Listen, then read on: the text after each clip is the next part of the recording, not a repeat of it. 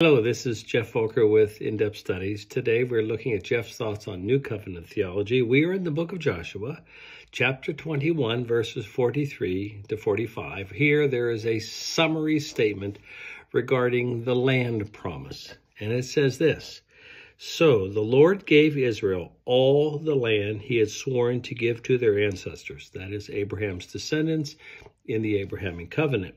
"And they took possession of it and settled there. The Lord gave them rest on every side, just as he had sworn to their ancestors. Not one of their enemies withstood them. The Lord gave all their enemies into their hands. Not one of all the Lord's good promises to Israel failed. Everyone was fulfilled." Now, this is a remarkable statement because we know that the Jebusites who were in Jerusalem were not conquered until the time of David, which was quite a bit later.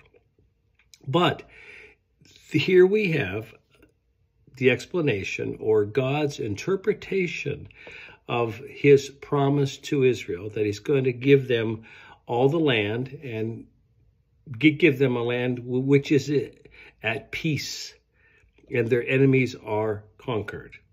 That is generally so, not literally so. But once again, so we are wanting to observe how God interprets his own word, and we don't want to impose our concept, our personal concept of fulfillment on Scripture. We want to observe how God interprets his own word. And this particular passage is a wonderful illustration of that. So if this has been helpful, check out more of Geoff's thoughts on YouTube, and there you can subscribe. Take care now. Bye-bye.